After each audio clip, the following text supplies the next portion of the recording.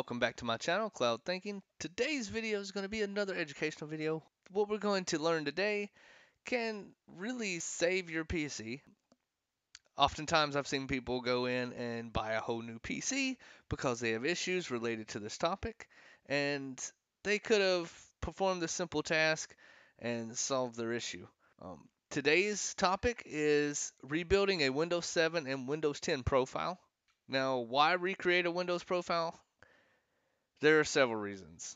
One is you may see this error message on your screen when you go to log in, and which is the user profile service failed to log on. User profile cannot be loaded. Or you may not see that error message. You may be able to log in, but you notice that software isn't running right. You can't open up your internet browsers. Just a lot of weird things that actually occur with software and files and folders that you try to open and they're locked up and they can't. And there's several reasons for this. I've had to recreate a user profile in some form or fashion with just about all versions of Windows, and the method has changed a little for each one. But for today's video, like I said, I'm going to cover Windows 7 and Windows 10 operating systems.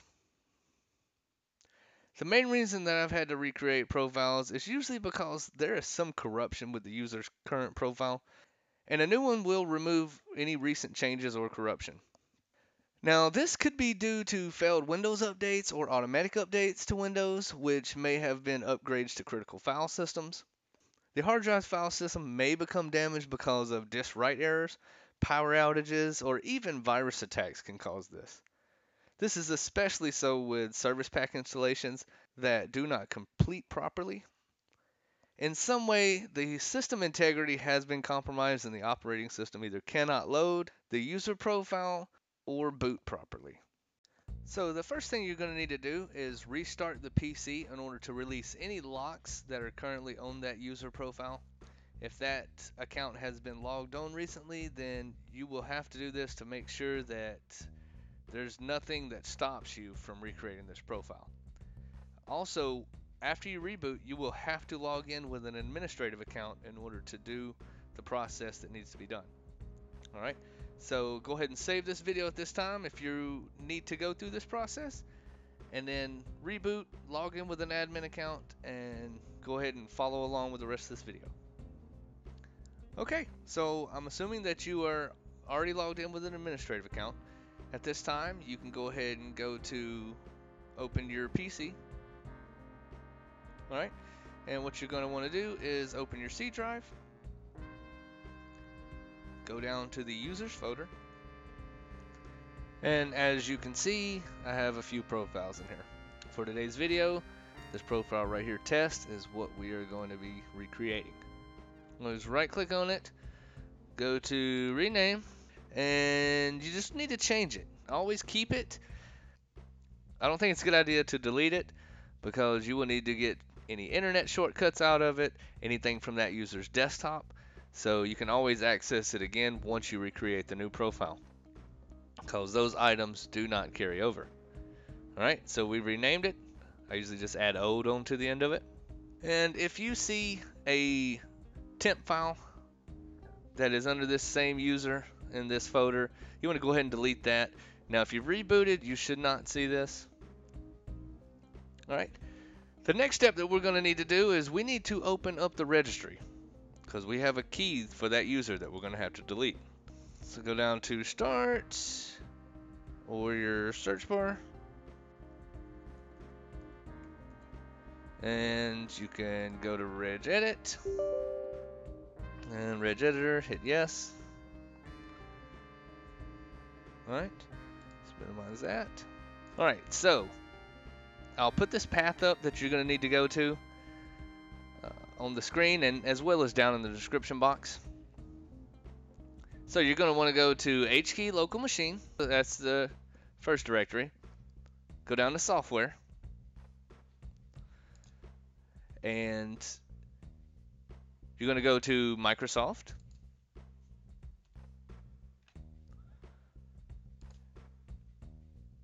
And you're going to go to Windows NT. Expand that. Then, of course, current version. Then we're going to go down to profile list. Expand that. Now, you have a lot of different profiles in here. What you want to do is just select each one, and then you can go and see who it actually belongs to. As we go down through here, you'll see that this one belongs to me, and then the next one should be the test profile, which you can see for the profile image path right here. All right, so we're going to right click on that and go ahead and delete it and hit yes. Okay, then we will close that. Now at this time, you want to go ahead and restart the PC, and then you want to have that person log in with that account, or if you know the password, go ahead and log in and it will recreate that profile. Now after the account is logged in, as you can see, it will reload the profile, and then it will load the default screen for that account. That person may be missing all of their items on their desktop. As I said earlier, you will have to copy these over. There's a couple ways that you can do that. First, you can use a flash drive to copy over the shortcuts in the desktop items, or you can simply log back in with an admin account and copy them over that way. Now I'm logged back in with my account, which is an admin account. So just to show you what happens, we go back to your PC, go back to your C drive, go back to the users folder, and as you can see, the new test folder is here.